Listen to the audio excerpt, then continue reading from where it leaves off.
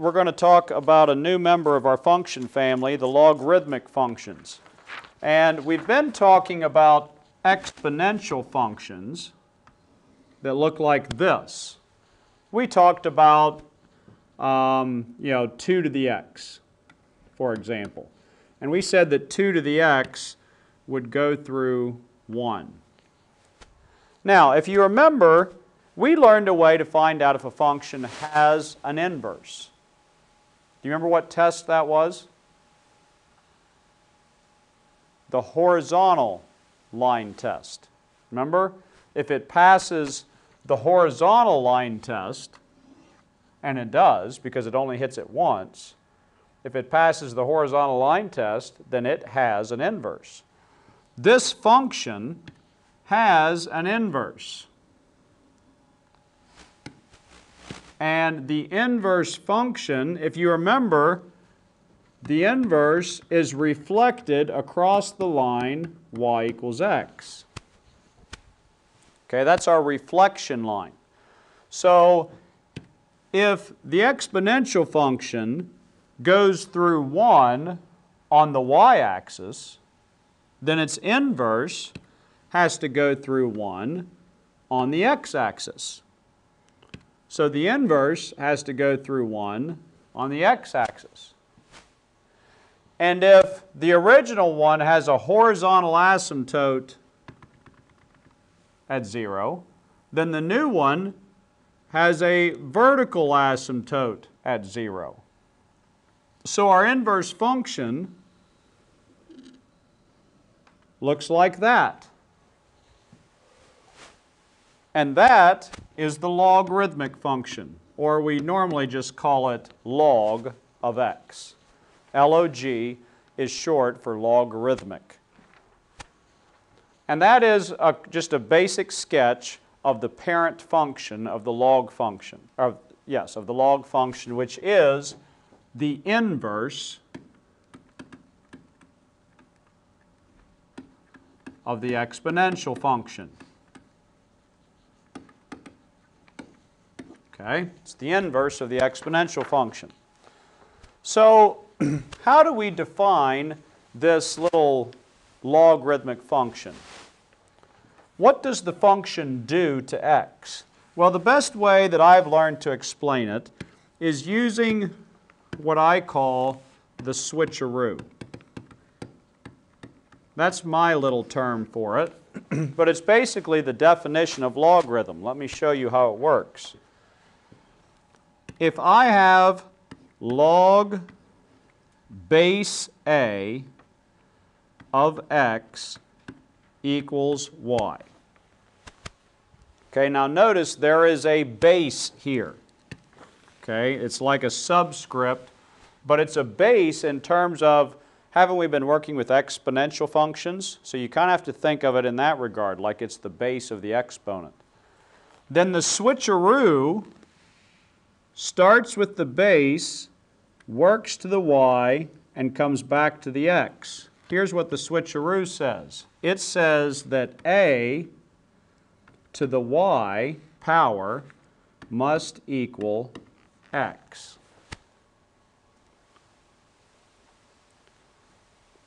And that is that right there is basically the definition of how a logarithmic function works.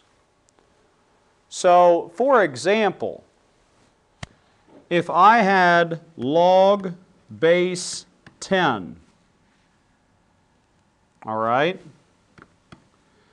and let's say that it was log base 10 of 1. Log base 10 of 1. What would this number over here have to be to make that true? Well, we're going to do this later, but it's basically asking 10 to what power makes 1? Isn't it 0? Okay. So in other words, this number right here where the question mark was would have to be 0. All right? And so that's how the logarithmic relationship works. It's actually an exponential relationship. All right? So let's get to some examples like you're going to see in homework. The first few examples are very easy. They're going to say, right off the bat, write in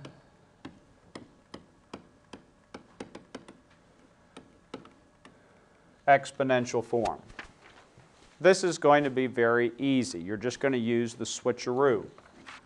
They're going to give you something like log base 2 of 32 equals 5, something like that.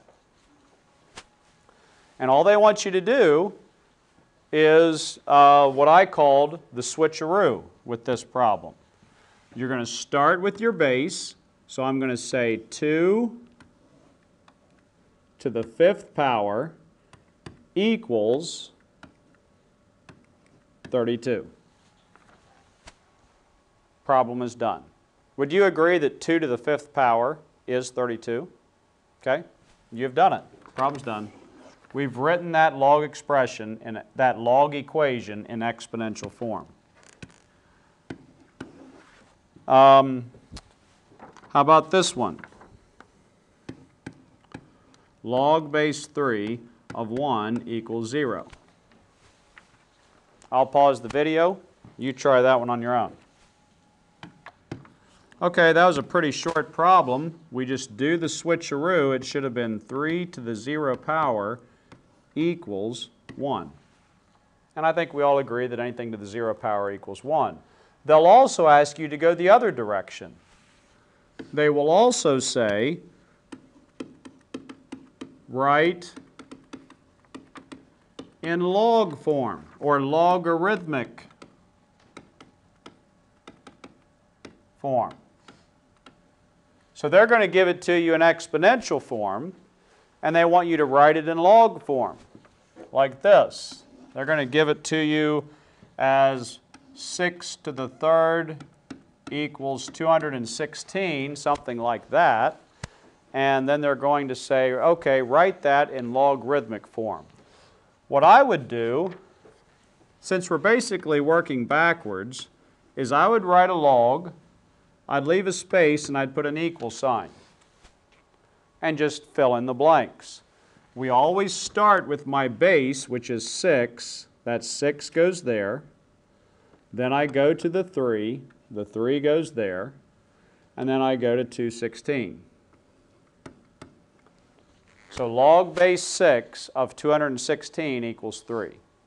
And we have written an exponential equation in log form.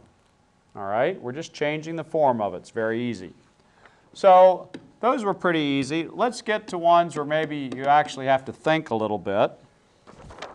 Like these, where they say evaluate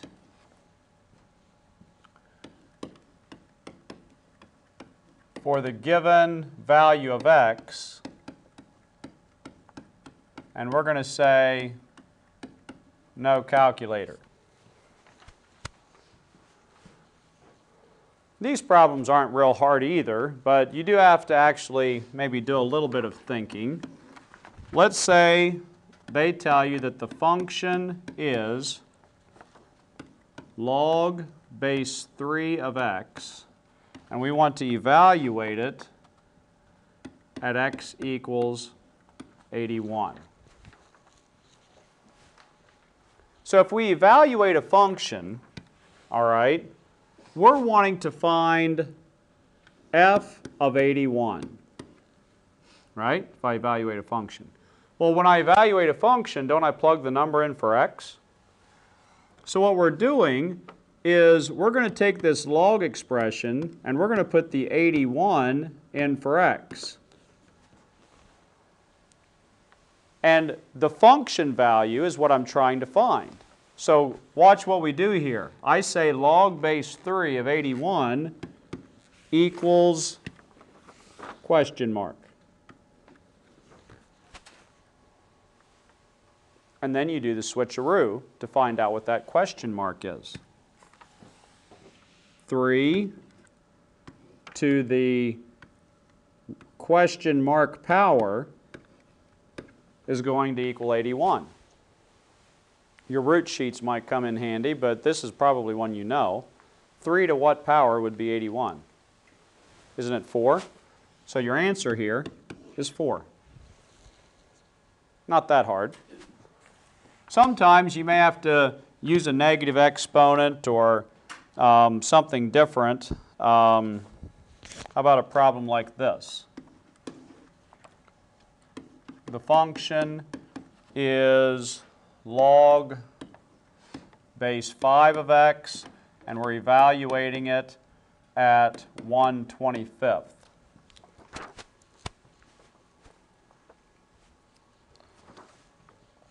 So just like the last problem, we're going to put the 1/25 in for x, and we're going to set it equal to a question mark.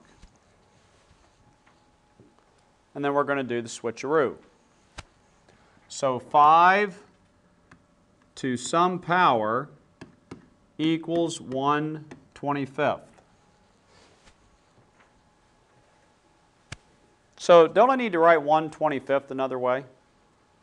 Right? What power would I have to write 5 to get this 1/25? Wouldn't it be -2? Yes, it would. All right, so you're going to have some problems like that.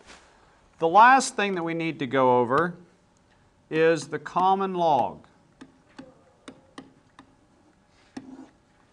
The common log, and this is the one, when you look on your calculator, you see an LOG button.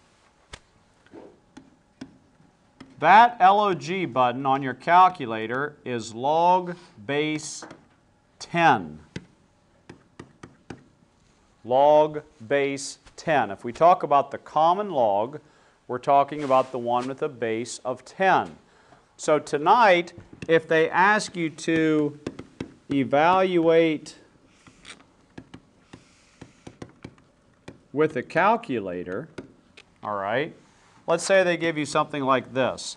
Find out 2 log base 10 of 2.5. Well, since it says log base 10, that means I can use the log button on your calculator. So when you enter this in your calculator, you're just going to press the log key. I don't have my graphing calculator program up right now, but it's very simple. You press the log key, you press 2.5, hit enter. What is it? 0. Something. Yeah, something like this. 0.795. But then, weren't we supposed to multiply it by 2? Right? See this 2 out in front? So, multiply that by 2 with your calculator, and then you would get the answer. All right? So, 0.795 times 2 is 1.59.